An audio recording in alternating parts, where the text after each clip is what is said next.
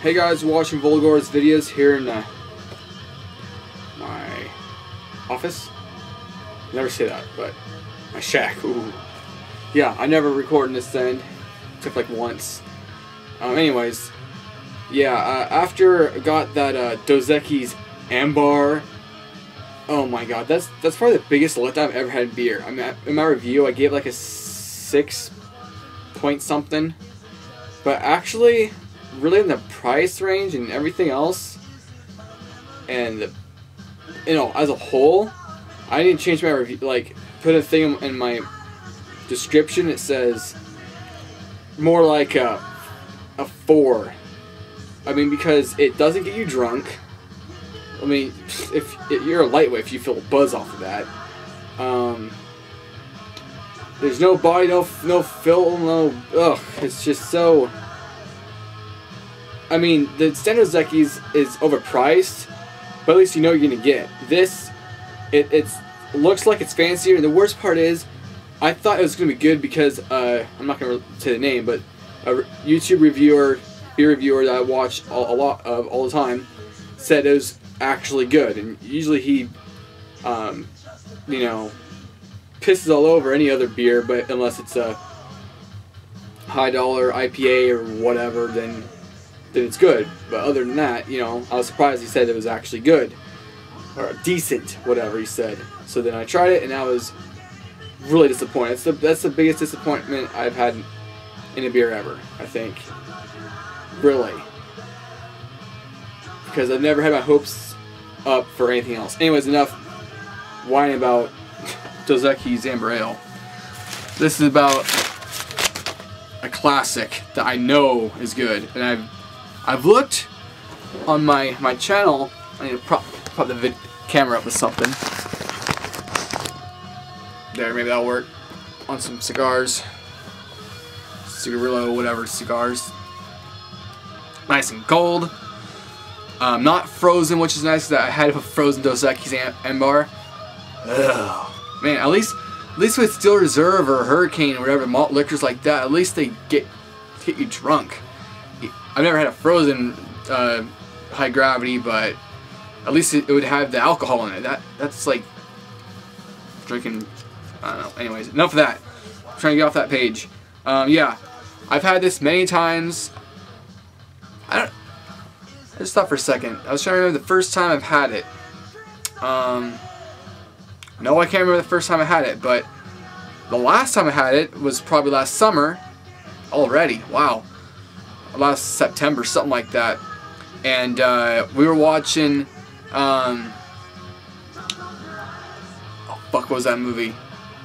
The Blues Brothers. And I've watched it for the first time. I didn't know how good it was, and I finally watched it, and it's surprisingly good. Because usually most Saturday Night Live themed movies with the cast for Saturday Night Live usually are okay, but not great. But this was a great movie. Anyways, let's crack it open. I got the information on my iPod here.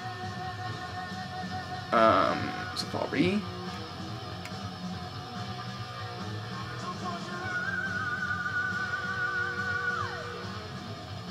There we go, Colt 45. Okay, the Beer Advocate gives it a 55 out of 100. A lot of the ratings are pretty low, and for some things, I don't know. I just don't drink expensive beers, so like another thing's like really you have to be that suck up to give it that low of a rating, whatever. The Bros give it 65, poor, and the average rating is 2.26. Which the thing I don't like about Beer Advocate, I mean, I don't know, it's kind of weird. I base my reviews off of 10, you know, 1 shit, 10 amazing. But dog's going off. But in here, the base off 5.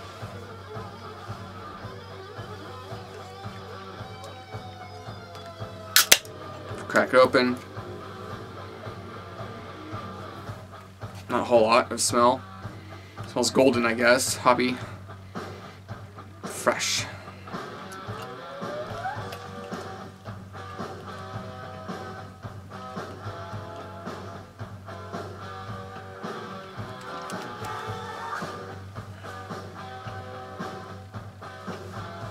Golden, champagne-esque.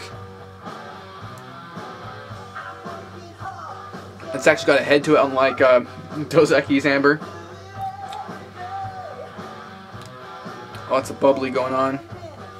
Oh yeah, I was gonna look up the percentage. 5.61, which is kind of low compared to Old English, which is 7.5. I've never had double malt. I'm very curious what that's like. I've had a year or two ago. I had, actually maybe it was last year. I can't remember, a year or two ago. They had Colt 45 high gravity, and that was pretty strong. And that was 8.1 or whatever it was. I think it was 8.1. Anyways, enough chitter chatter. Let's drink this.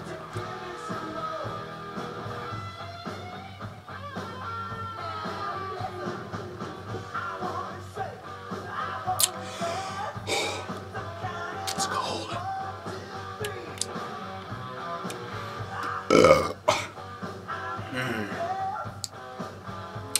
Makes me hungry.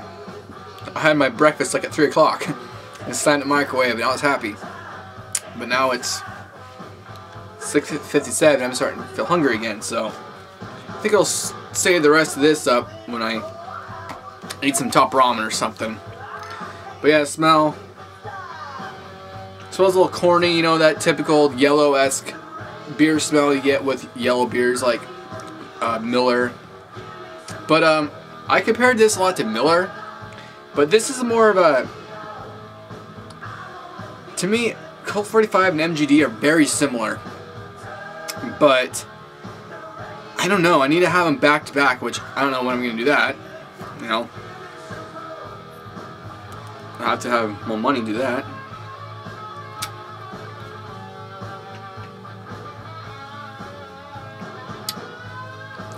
We'll see. MGD is priced a little bit more than the standard Miller, and it's also, I don't know, it almost seems a bit cornier, but it seemed really corny. You know, corn grit, that taste seemed really corny after I had a Dale's Pale Ale, and then I came back to MGD and I'm like, whoa, give me back that Dale's Pale Ale, which, by the way, I was going to do a review on that, but I went back to the store the other day, and the one beer store, or the one store in town I thought that had it, doesn't sell it anymore. So unfortunately, I can't review that anymore, unless I find somewhere else that has it, or order it online, which I'm not going to do. It costs way too much to do that. But yeah, once you have something high dollar like a pale ale or, you know, whatever, have something high dollar, it's not adjunct, and you go back, it does really twist your mind. You're like, whoa, whoa, like, really? But if you don't go drink something high dollar and you drink something like this, it does taste pretty darn good.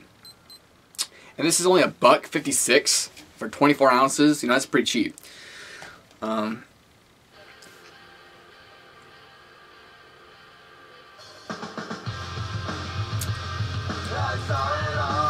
Yeah, kind of sick of this band. This one fits in. It's very thin, very easy to drink. If you're drinking lighter, thinner beers, whatever that may be, I don't know, Beck's, just Dos Equis, I don't know, thin green beers. Rolling Rock is a good example. That's a good cheap one, unlike the rest that are overpriced. Because, you know, I figure a beer is only as good as its value. A lot of people don't see that. I don't understand what so many people, so many reviewers and so many people on YouTube, they review a beer and like, this shit sucks. I mean, I'd rather have this beer that's this, it's a pale ale, blah blah blah. Yeah, that's also twice the price. You guys still reserve? Suck it up, drink a couple, and then after you have a couple, you get used to the taste. It's 8.1. Guess what? You get the same percentage and it's half the price. Or, damn, probably a quarter of the price. You can get 225s or 224s, because you know they're bumping the size, for $2.40 or $2.50, whatever. And that is half the price, if not less. Anyways, compared to MGD, I was gonna say, MGD is a bit more, maybe a bit more cornier. Maybe, I don't know, but very similar. But this Colt 45 is cheaper. However, it's harder to find. It's hard to find Colt 45 in anything besides a 24 ounce or maybe a 40. I thought this store had a 40. I wanted to get that, but they didn't. So oh well. I almost got what was it? I don't know, hams or. I haven't had hams in a long time. I don't know if you're new to my videos. I've got a hams light right there. But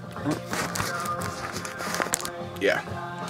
But yeah, anyways, what I'm saying was, if you haven't tried too many malt liquors and you want something easy to drink, Colt 45 is a good place to start. I mean, Old English, it's a great choice, but if you're not used to malt liquor, you might get, you might get the beer face, and you probably wouldn't like it. Colt 45 is a great start. It's a great beer all around, really. I mean, my review, I think it's worth a solid 8. The value's there. It's easy to drink. It's got a little bit of lacing. It doesn't have the biggest head. It's not the most highest quality beer, but it's got all around value. It's kind of like,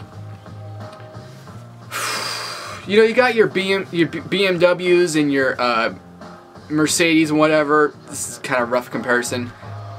Or how about a Toyota Avalon? Toyotas and your Camrys. They do cost more. But if you have an old school Chevy that's cheaper and gets the job done, this doesn't have to be true. I'm just making an analogy. If you have a car that's more expensive and it has more fancy things to it, it's more expensive. Here's the one that's cheaper and old reliable. Gets the job done. And if you're going to drink something this color and this thin, easy to drink, you might as well be Colt 45. Because MGD, that's only 4.5%. This is 5.6, It's an extra bump up. I wish I had more, though. I wish there was another variant. But yeah, that's my review. Let's chug this down.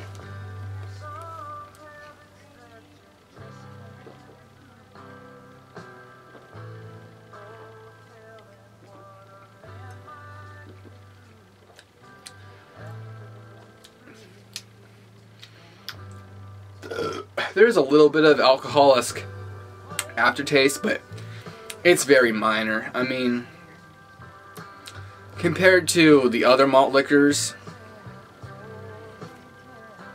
it's probably one of the better ones. I haven't had Magnum in a while.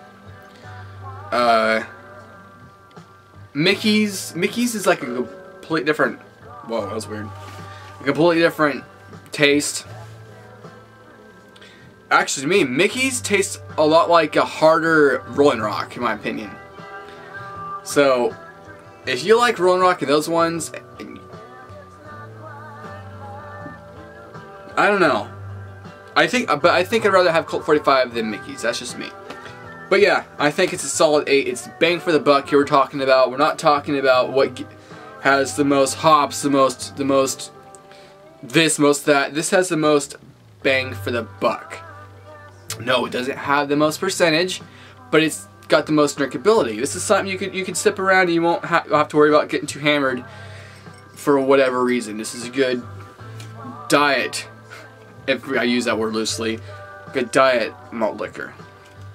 Because it's only 5.6. You're not going to be, I don't know. You're not going to be screaming at any walls with this one. Unless you drink a bunch of them then. Okay, well I conclude this video. I'm gone way too long. Thanks for watching. See you next time.